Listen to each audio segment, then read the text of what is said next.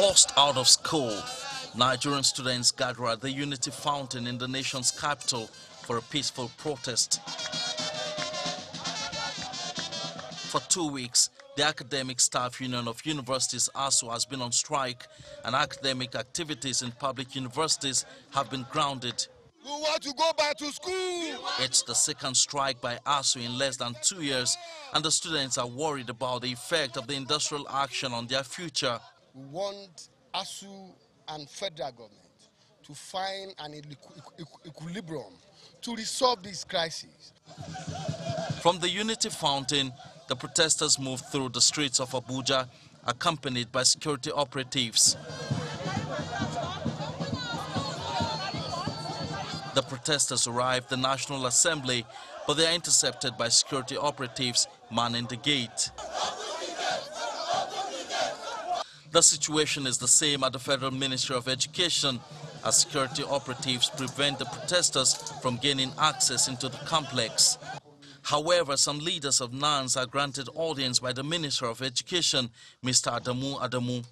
Honorable Minister, sir, we saw it on social media. You celebrated your son who graduated in a country, a university outside this country.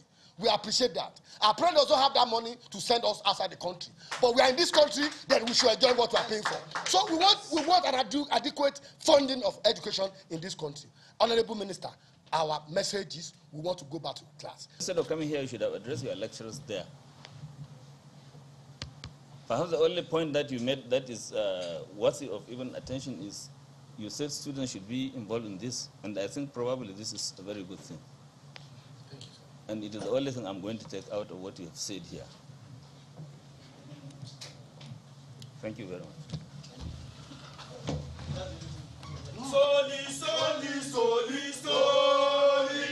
The response of the minister angers the students.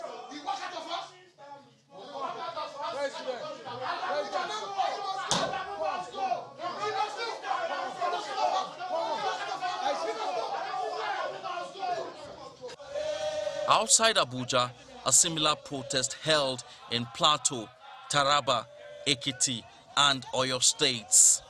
Emperor Simon, Channels Television News.